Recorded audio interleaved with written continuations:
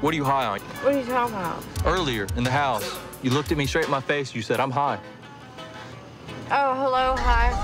What you want, what you want, what you gonna do when Chevy John Brown come for you? We got dispatched to a disturbance past. The notes were a little vague. It was something along the lines of my boyfriend had stole my hair, and they got into a verbal altercation from there.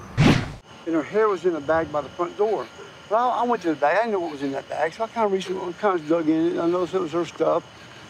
So I quit digging in it. Well, she comes home, she finds her hair by the front door out on the table, and she just got in my face. Where's my hair? Are you trying to steal my hair again or something, blah, blah, blah? Which I didn't steal her hair. And she thought that you were stealing her hair. I'm in love with her, and she hates me. He said that that was his girlfriend, and when we questioned her about it, and she pretty much said, no, this is just my roommate. And I think she was just kind of staying there, almost bumming off of him in a sense, and he was probably just kind of getting tired of it. She said that they got into the argument, and during the argument that he wanted to touch her feet.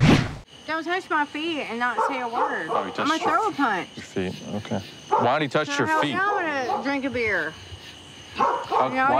He's got some good food here. He's got chickpeas. He's got some good. I love my ribs too, So why'd he touch your feet? Shit, he loves feet. Okay. Is there anything going on about hair? Yes. My Oh, I hair see you is shaved your my head. hair. Well, no, I've been doing it. Will you show me about the hair?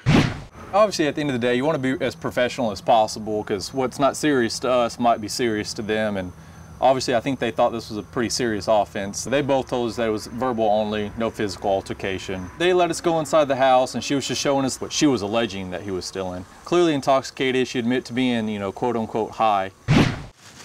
He sold 14 inches of my hair to crack cocaine. He sold your hair for... The first time. I don't think that's hair. No, that is hair. There's hair in there. Oh. That's hair. I weigh it.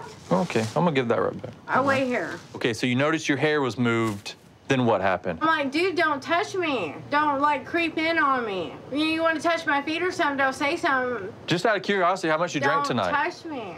I just drank a beer. How much total? I'm high as a kite. You're high. What are you high on? Ow!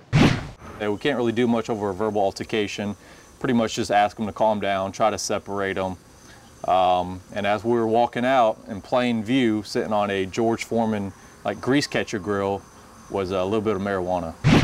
Jeanette, who's marijuana? Mine. Oh. It's all mine. That's yours? I claim all mine on medical marijuana, but not in this town.